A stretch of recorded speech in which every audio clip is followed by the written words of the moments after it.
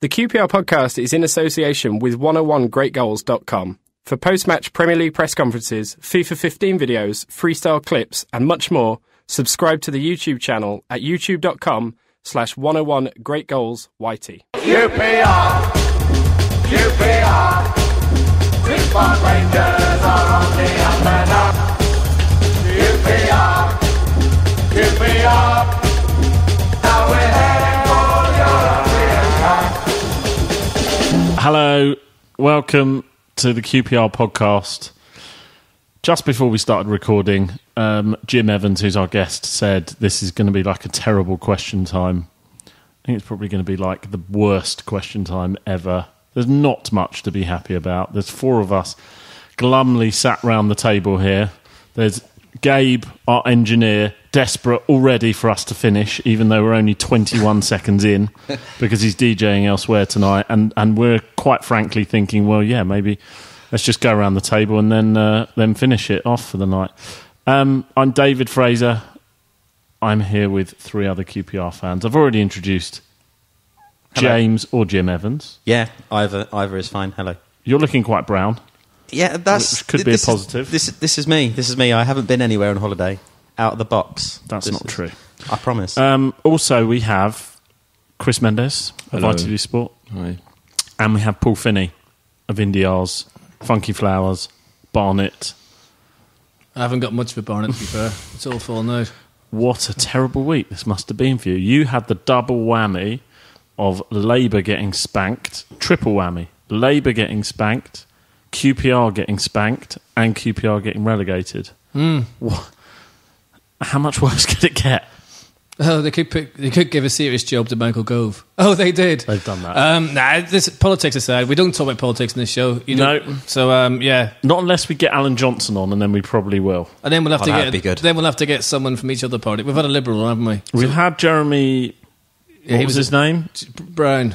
Have we looked into it? He must have lost his seat. He already left, didn't he? More or less. He was standing down. We've had Jeremy Brown on. I've only got eight. Oh, they've got eight. So in the interest of balance, we need to get Alan Johnson on, and Michael Gove on. Won't invite you that week. I wouldn't. Wow. All right. Okay. We know we don't want to do this, and none of you want to listen to this, but we're going to do it anyway. We're going to do a podcast. Let me tell you, the administration first is you can find our website at qprpod.co.uk, where it's got all our old episodes. You can follow us on Twitter at QPRpod, or search for the new QPR podcast, I think it is, on Facebook. Right. Finney, start us off. Like, everyone knew we were down.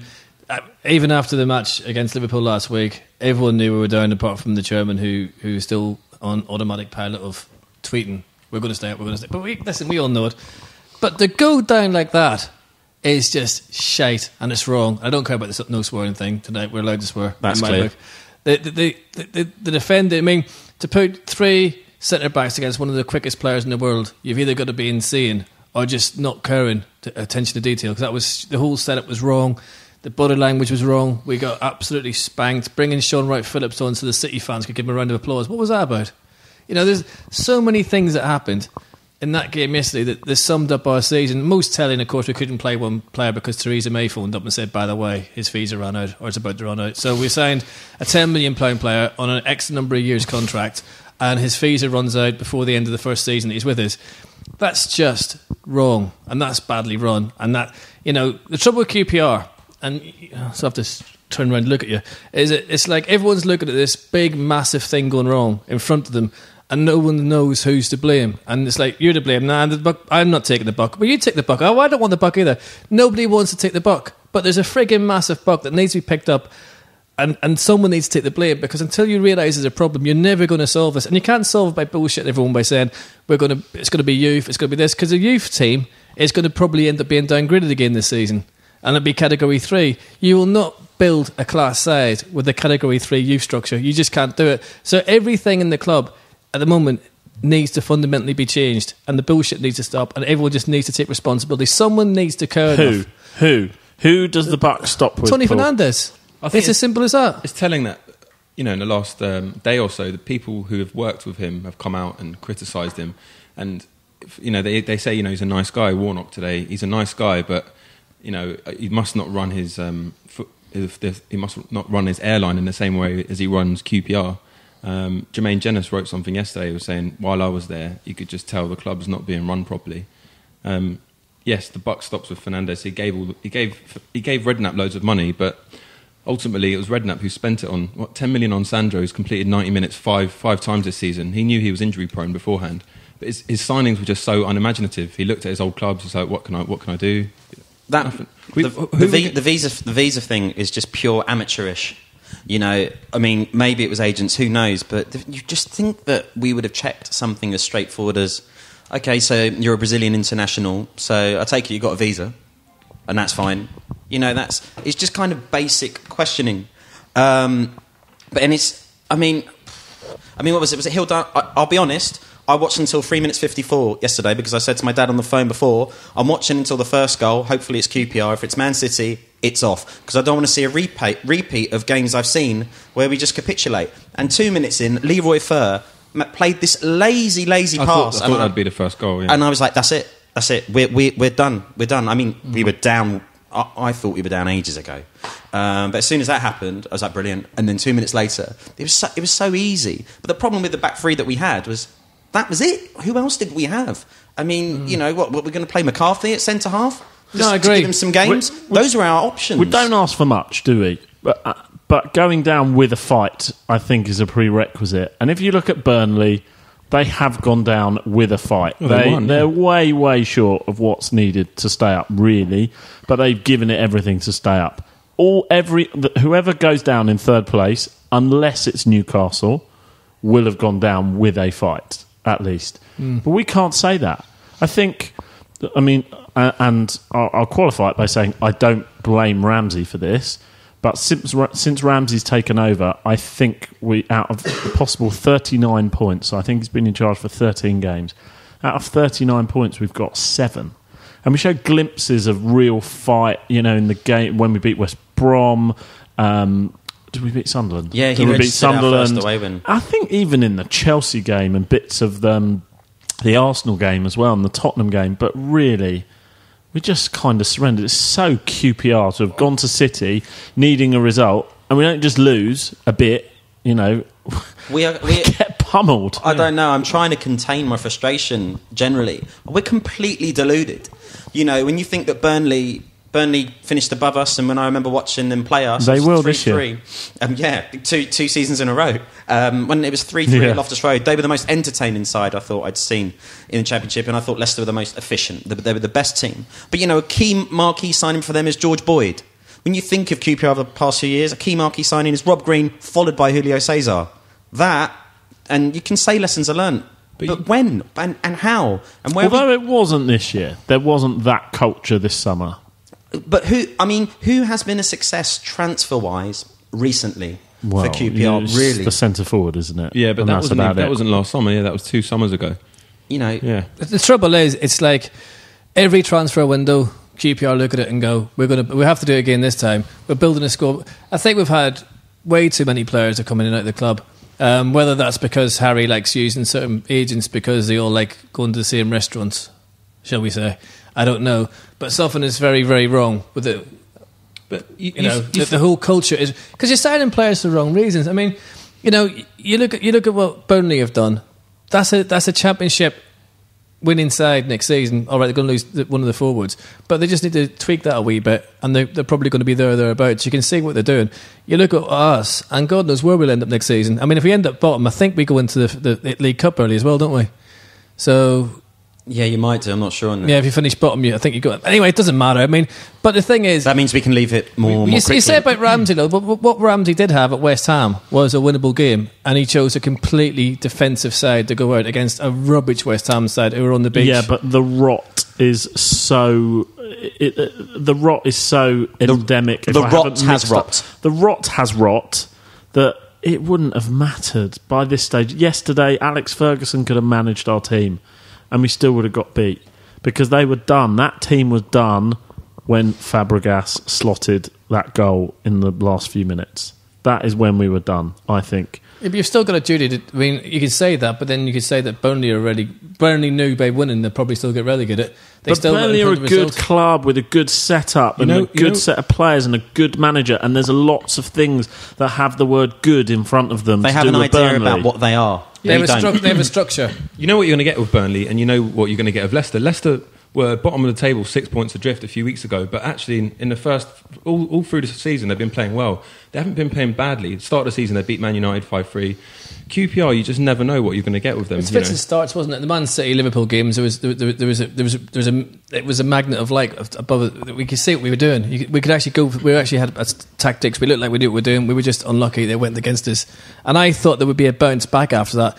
And every club, when they change manager, they get a bounce back. We never get that. There has to be something wrong. Sorry, you can't tell me that. I know the story of Mark Hughes. We all know how bad he is, but then he goes up the road to Stoke, and he does what he's doing there now for 2 seasons. So. Because he had a club that said no. He's got a chairman that says no. Definitely. He's working within a budget. A football CEO is a boss. Yeah, but David, again, it goes back to the Sandro issue and everything else. A football CEO at QPR hasn't been there since we've been up, and that is ridiculous for a club of our size. We need a football CEO. We haven't had one. Well, I think they would argue that Les Ferdinand is that person. Aren't they? That's what they would argue. Yeah, but he hasn't got experience in that role. Okay, everyone. He is. So maybe he's the wrong person for the role, and it's probably a brave person at QPR who says that just yet. But there is that role. There is that role. But whether Les is right or not, time will tell. But there is that role. Yeah, but Les is football, so that's fine. But these wee things like making sure a player can play because his visa hasn't run out. But that's not a football CEO, is it? That's a CEO. That's a structure. Having the club secretary, I'm sorry, but I work in a company, and so do most of you, where they check if you have a valid work permit to work here. But how is that? Everybody works in those companies. For me, our identity is shambolic. The other clubs that are there or came up there about, they have a clear idea. I don't know how we're going to. How are we going to play? Probably badly. Is what I would say. The most worrying thing for me is that everyone that you read is saying that QPR needs a restructure, need a revamp from top to bottom. That's what you've been reading in the last couple of days. And then you look at Tony Fernandez's statement after game, and he says, "We've got the measures in place now, and it's going to be fine." This is exactly what he said last time we went get relegated. He's going to make the same mistakes. He doesn't agree with people that we need to revamp the club. He says we've got the system in place, but that was in place in October. What did we do in January? Nothing. Okay, we stopped Redknapp from buying his players, but there's no evidence that the system's now in place for us to go forward. We've been terrible. Yeah, and spinning good news, like announcement to come last week about the whole something to look forward to, and it's an announcement for potential plans. I wouldn't announce that I might be getting a conservatory built. Who cares? The next announcement regarding a training ground I want to see is, here is a picture of a spade in the ground, it's being built. I don't want to see anything else like that. And stop with the spin. Yeah. All the best chairmen out there, top clubs in the league, you won't see them on Twitter, being really emotional after games. They're just measured, they're controlled, they're always the same. The best chairman, you don't really know who they are. Exactly. Well, who's a Burnley one? I don't know. There you go. But the thing is, I don't want to make this anti-Fernandez. I know none of us do. In some ways, is that anti-Fernandez or anti-Fernandez? James. Sorry, it might have been the Northern Irish accent thing. Well, I didn't know you're from Northern Ireland. I don't think we are anti-Fernandez. No, but what I was going to say was how Fernandez has handled things, because we're very grateful that we have a club chairman who clearly has the best intentions and has the club's best interests at heart, but the road to hell is paved with good intentions, isn't it? He just seems to be bad at sport. Yeah, that's true. Caterham was an unmitigated disaster as well. He left them riddled with debt. But it wasn't his fault, apparently. Well, it was a pattern. Wow. But and look what happened to Caterham when he left. So the thing is, they've gone, haven't they? I would admire. So be careful what you wish for. But yes, I admired Tony when he went down to pubs and he's met fans at games. I'd like him to do something now and talk to fans, but it doesn't need to be bloodletting. He doesn't need to be fingers pointing, having to go with him. It just needs to be controlled, honest, and a good debate. And he's going to have that chance. If he wants to come to our live podcast on 26th of May, he can come down, take questions. It'll all be very civil. And just because people, it's fear that's driving most of this, because we don't know what's going to happen with fair play. We don't know what sort of team we're going to have next season. We don't know what's going to happen with the debt. There's so many question marks that need to be addressed, and he would get so much respect if he turns up, or someone from the board, and actually addresses it. Well, look, the club know about our podcast, and they know you've been quite vocal on Twitter about inviting Tony to it. I'll use that as a segue to promote our live podcast. It's on the 26th of May. It's at the Good Ship pub in Kilburn. There's us. The good what pub? The Good Ship. All right. It's an ironic live podcast. Come down, join us, along with a QPR legend that we'll be announcing this week. Tickets are a tenner. You can get the tickets via the Good Ship website, or follow the links on our Twitter, or follow the links on our website at qprpod.co.uk. That's 2 weeks Tuesday. Right, let me move us on. Well, sort of move us on. So we did a survey on Twitter yesterday, a couple of hours after the defeat.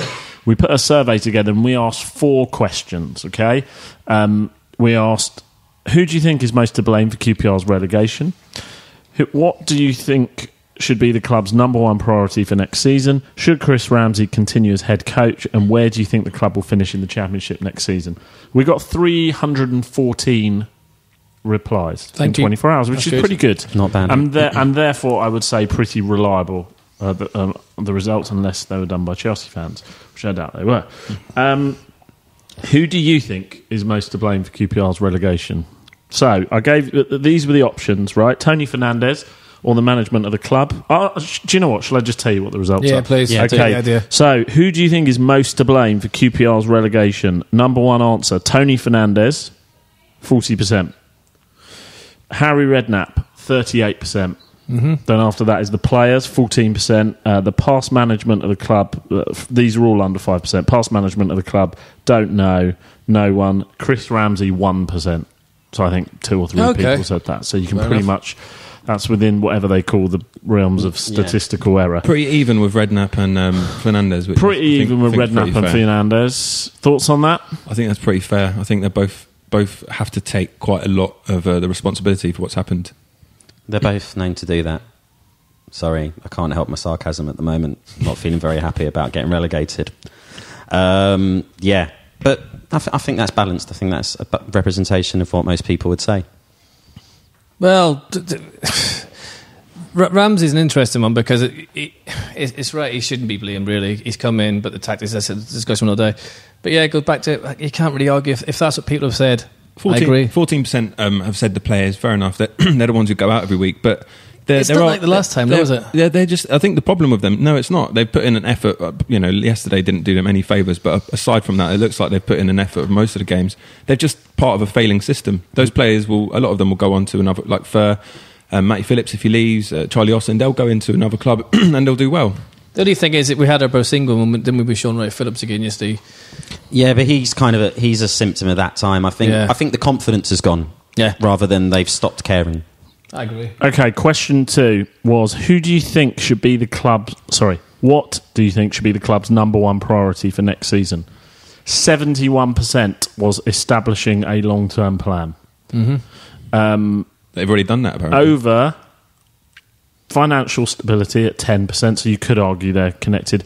Promotion, 9%. Only 9% of people believe that the club's number one priority should be promotion. After that is settling FFP, which was 6%, which I guess is kind of that first answer. Investing in youth was 3%. Securing the future of our best players, 1%. And new ground didn't get a single vote. So nobody thinks that is a priority for next season. Fernandes must not have voted then. You know what that says to me? That says to me most people believe the thing that the club needs to tackle is not what's going on the pitch. The thing is, as well, I think everyone's sick, I know I am, of being in the Premier League and just being in a constant relegation battle. That's all the Premier League has been to us. Well, it's exciting if you get out of it, isn't it? But we've only managed that once. Yeah. And I think getting beat week in, week out, I mean, I could be wrong, you're more the person in these things. We've won 20% of our games in them 3 years in the Premier League, really. That's cack. You know, and that kills the support. And I think there is an element of me, certainly, it says stay in the Championship for a couple of seasons, rebuild, come back stronger. everyone talked about Swansea and Southampton. We have to find our own identity and our own way, really, and that's the only way we can. But we've got to, this time, if we do come up, make sure we can stay there. Yeah, I think until Ramsey maybe got a second win or something crazy, that Warnock still had the best away record for QPR in the Premier League in recent years. He still has. He might even still have it, and he still has. That's embarrassing, really. Was that like 4 wins or something? Yeah. But to be fair, some would say that he was. Sorry, David. Some would say that he was sacked too soon. I don't know. The feeling I got at the time was that a lot of the players had turned against him, so who knows? I think if he hadn't have been sacked, the worst that would happen is we'd be in the position we are now with a lot more money in our pocket. Not you and I, but the club. Tony Fernandez would have a lot more money in his pocket with the Championship club. Or it could have been perhaps some players had brought in above his head that he didn't sign, and that led to it. Who knows? Question 3, should Chris Ramsey continue as head coach? Yes, 22%. No, 52%. Not sure, 26%. So about half of people think no. Yeah. But the other half either think, over a fifth think he should. And the rest, there's a lot of people not sure. I think I did it and I said not sure. What do people think here about that? I think what has happened has got very little to do with him. So actually we don't know. The jury is still out, really, because would Sherwood have really made that much difference? No, but everything was built for Sherwood, wasn't it? Including Ramsey coming in, including all the coaches, the youth team coaches and everything else. Everything was geared toward, unless Sherwood coming in. Sherwood didn't come in, therefore Ramsey got promoted maybe a little quick. I think they have to weigh it up alongside who they can actually get in, what are the other options, because I'm sure he'd be a lot better than many of the options. For starters, he gets on with Les Ferdinand, and that's imperative now that he's director of football. It has to be someone that gets on with him and can work with him well. A lot of managers can't. I don't understand Mark Warburton. Didn't he leave Brentford because he doesn't want to work under a director of football? So how would that work at QPR? He left Brentford. He was sacked. Yeah, I know, but the reason he was sacked is because he expressed his fears about working in that sort of system. But it's the structure of the club. The chairman's got an idea. He runs a club it's in all Scandinavia. Stats-based, isn't it? He runs a club in Denmark, and they're like miles clear. Yeah, and it's all based. It's basically he does it via Championship manager. It's a bit Moneyball, Championship manager sort of style. I mean, the thing is, with Chris again, it breeds another issue of he came in for the youth. This means that he came in. So look, we seem to spend the whole time as well looking for youth coaches, youth academy managers, everything else. We something like 4 or 5 or 6, whatever, in the last 5 years. And if you haven't got stability at the bottom, top, and whatever, you're not going to go anywhere. Can I say something? There is an argument that if... Sorry, Paul. No, you're right, don't worry. If we are all about establishing a long-term plan, then do not get rid of Chris Ramsey. Because you can't just abandon the long... This is a view. I'm not saying it's necessarily mine. Do you think as a coach, you can't abandon the long-term plan just because it doesn't go for you in a very short space of time. But it's either a long-term effort or it isn't. It has to be a detailed plan. They have to sit down and say, this is what we want to achieve after year 1, after year 2, after year 3. It seems like from the statement, and by the way, you say that he believed that we were going to stay up. That statement was written before the game because there was no mention of how woeful we are. There was no mention of the performance or the defeat. That was definitely written before the game. But it has to be like, and it just said, we've got a structure in place now, we'll be fine. It's just there's no detail. And if there was, then he'd reassure fans by saying that, by just explaining that, because he's never short of a word. Question 4, final question: where do you think the club will finish in the Championship next season? I'm going to start at the bottom with this one. As in the least popular answers. 2% of people thought that we will get promoted automatically. 2%. Wow. 1% said first and 1% said second. That surprises me a lot. Doesn't surprise me. 17% said playoffs. We will finish in the playoffs. And 81% of people collectively thought we would finish outside of the playoffs. And 23%, nearly a quarter, ticked the worry we could be relegated box. Oh, we are happy, aren't we? To be honest, that would be me. That's what I did. I think mid-table would be an achievement. I'm surprised more people didn't think, because we've come with quite...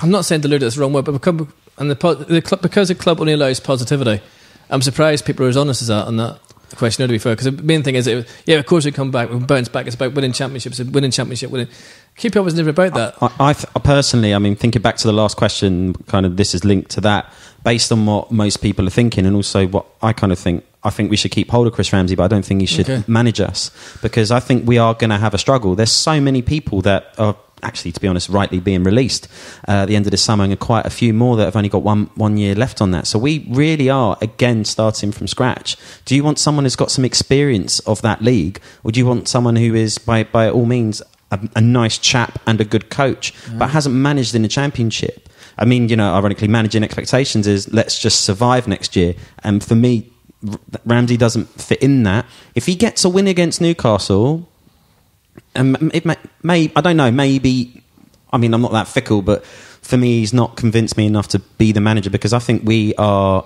might be in trouble next year, and we might need a more experienced head. I think the last 2 games will be quite telling, because we're down now, so it will kind of show whether the players want to perform for him, because they may be down. A lot of them are out of contract, so they're thinking, why should I bother? But if they care about the manager and he's someone they want to work for, then they'll put in good performances, and the board might look at that and say, okay, he can inspire players, maybe we'll give him a chance. The worrying thing poor Chris got was the players like him a lot, and I think Matty Phillips said we can talk to him about music and everything. And I always go back to the Brian Clough thing of, half the players hate me and the other half haven't made their mind up yet. Is he too nice to be a manager? Is he more like the coach around him to put his arm around him? But if Rangers do make him manager, and please God, he's a success. But if he isn't, then this long-term plan would mean you can't sack him. You have to stick with him. You have to give him the time to rebuild and do what you've got. And that could... You can't then turn around halfway through next season and say it's not working, because we're back to square one again and again and again and again. We can't keep doing that. We've got to make it brave to say what we should have done, and you wouldn't agree with me. After the West Ham game, we should have gone for Pulis. Pulis would have done a job. Might not have been long term, but he would have West Ham away. Well, he would have done a long term job, because there are those managers about that put that in place. Apparently, Pulis was. I read stories like straight after the end of the season last year at Crystal Palace, Pulis was like in the gym with architects, like telling them what he wanted where, and all the rest of it. Let me ask you a question. If you're Tony Fernandes, what do you put in place from now? What are your priorities for next season? Deactivate my Twitter account. I would do. I think I'd put that fairly high up. Not right at the top, obviously, but no. Never going to happen. No, but being serious, ever like I think you look at his profile and the business, Asia point of view and branding and all the rest of it. You look at this season, and a lot of the players recently. We spoke to Clint Hill, and he agreed with it. Barton has come out and said it. Anu has come out and said it, and they said pre-season was a farce. A lot of clubs have already announced their plans for pre-season. I don't know if QPR have. No. You just remind me of something. I was watching the Sky build-up yesterday, because obviously I only watched the 3 minutes 54 seconds, and then Glenn Hoddle was asked his feedback about Barton's comments at Stamford Bridge, of all wonderful places, and then he said something about 13 players on the pre-season tour. Now, I know that's not true for a fact, and I think Clive came on a few podcasts back and read out there was over 20. So there's this let's just build the narrative in the media that suits the reality of, we had enough people there last season, although it was organised late, but it was also, I think, I might be wrong in this, but I think that Tottenham also went, whilst Harry Redknapp was in charge, on that very similar pre-season tour to Ireland. We've tackled this many times before, that Harry Redknapp and his coaching staff have absolutely no right to criticise the pre-season tour without taking full responsibility for it. Because unless Tony Fernandes for some reason meddled in the pre-season tour, that's probably something you can't lay at his door. Well, it has to be the responsibility of the coaching staff. It's Philip Beard. It was Philip Beard who organised it, wasn't it? Oh, him.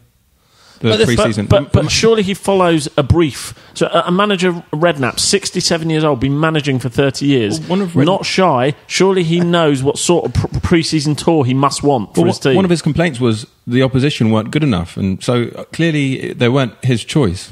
He had no say in the matter. I don't know. It doesn't matter who you play. I mean, not being funny. Pre-season is about fitness. It's about formation. Going back to pre-season, we worked on the formation, the 3-5-2, whatever, did all that, and then we abandoned it 3 weeks later. The only season we stayed up in the Premier League in recent years, we did a pre-season tour to Cornwall and Devon, and we beat Bodmin Town 7-1, or whatever the score was. I don't know, they're pretty tough. So yeah, but I went. To be fair, I was in You're Ireland. probably right. It's probably not about the opposition. It's about the preparation. Go back to Cornwall, drink some really strong cider. Philip Beard wasn't taking the training drills, I don't think, on the pre-season tour. No, but then Harry came out. They weren't fit. There was this and that. So he was getting his excuses in early, and it goes back to what I said to you before. everything screams attention to detail, and there's not that attention to detail in anything from top to bottom of the club. And while we have that, we're going to have farce after farce after farce. I actually agree with Finney. Sorry, no, that took me aback. But no, you're right. All of the things that we've listed and spoke about, it seems to centre around we're all confused. We don't really know where we stand. That's because we don't have a clear idea, really, from the club. I think the football is not... I can't believe I'm saying this. Hopefully this comes out right. I think the football is not the priority for next season. I think the manager gets the brief, stay up. Going down again would be a disaster. Agreed. Anything else, great, bonus. But we're not giving you loads of money with the intention of staying up. That's all right, Chris. He's playing with his phone there. Must be very exciting. I was going to play, actually. Carry on. TalkSport's reaction to our game yesterday, actually. That's what I was trying to see if I could... I'll leave it for the R's end. Leave it for the R's end. We need a short-term plan is stay up, mid-term, long-term. Like kind of any way most businesses are run. And focus on getting these foundations right. God, how many times have we said this? Take responsibility. How many times? Players. Should we apply for the CEO position? It's still vacant. Just like as one brain. I think you should. All right, I might. My impression is it's quite a commercial role. My impression is actually it's got nothing much to do with the football bit of it. Yeah. I'm good with people. Because I think Les's side of it is the football now. And so it's quite like commercial revenues and stuff like that. Well, then, to be fair, there's a fella doing a really good job at Brentford who happens to be a QPR fan. We bring him back. That's Mark Devlin, by the way. You're all looking at me. Yeah, no. I know who you meant. Sorry.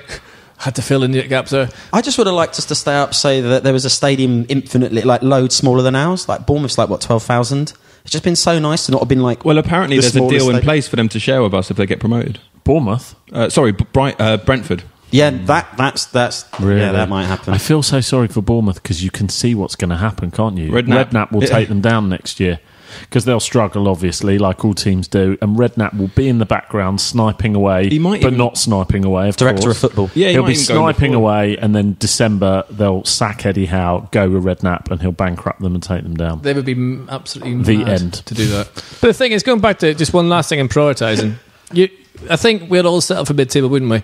And the key things that are going wrong at QPR are addressed.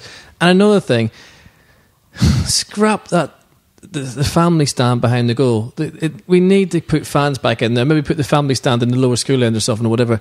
The atmosphere has been terrible as well. I mean, whether it's to do with the struggle, I don't know. But there's so many things that need to be done to make the place like it used to be. You want everyone coming out in that pitch and being like the Chelsea match. They got to them again, but we haven't been like that enough as well. We need to get in people's backs, and the club also need to make sure that people get the right deal on season tickets again next season. If they are going to build this whole plan, you can't lose fans along the way. We have to stick together, and the club have to make sure that everyone's affordable and we look after everyone and we get everyone back there, because another relegation is not a long kick in the nuts. I think they're going to need to make them cheaper than 2 years ago. Yeah, absolutely. Because people are fed up. And the atmosphere always kind of mirrors the way the team performed. When we went up under Warnock, we had a real good team spirit.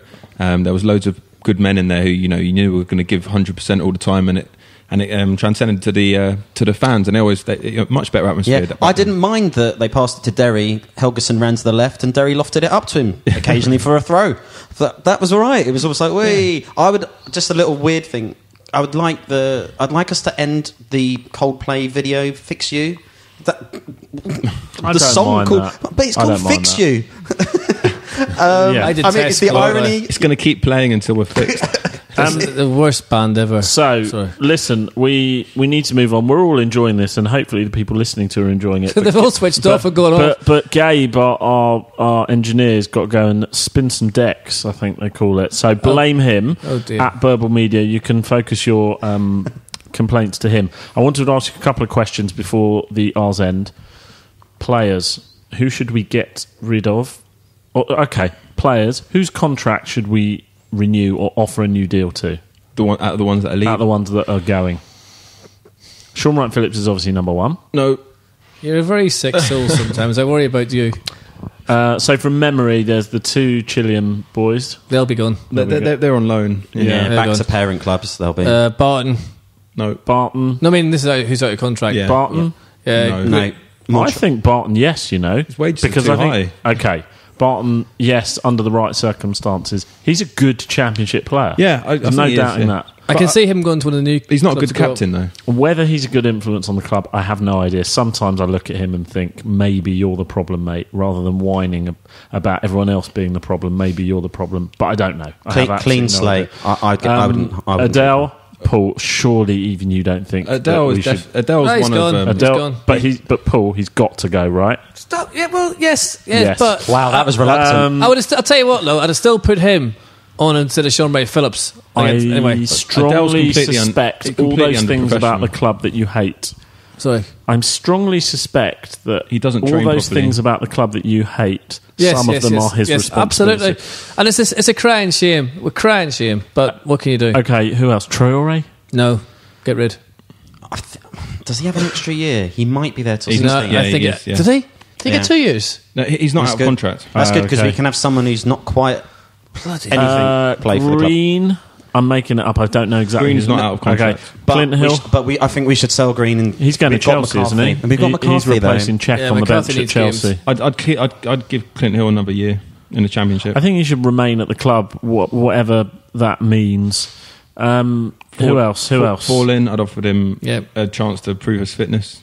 Definitely. I agree with you. I'd make Hill a coach, fall in and give him the benefit of the doubt, but keep him there because we need some people to be like, we actually have, I hate this word, we actually have some legacy with QPR. I mean, it's pretty depressing legacy, a couple of relegations, but we've been here. I agree. And that's why we keep him. Bobby Z? Sorry, Paul. Sorry, no. No Bobby Zamora? No. You can't. You can't. Yeah, no, but you can't. You can't. Sorry. Who else? The only people I'd Carl make Henry. I'd go Carl Henry. I'd say yes to Carl I'd keep Henry. Probably because he would do a job in the Championship. the ones I really want to keep are the ones likely to go, Austin and Phillips. Phillips, I don't think Phillips will go.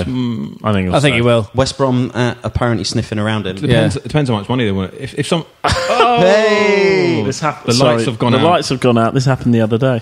Did it really? I'm not surprised in this room. I can tell you. Carry on. Yeah. Where were we? Carry on. Austin Phillips fair. Well, they'll go. We have The no lights choice. just went out, by the Yeah, way. you haven't got a choice with them. They'll go, and you can't blame. You can't certainly blame Mostyn for going because he needs to keep making the steps up. He's at that age for his personal reasons. I don't blame him for going.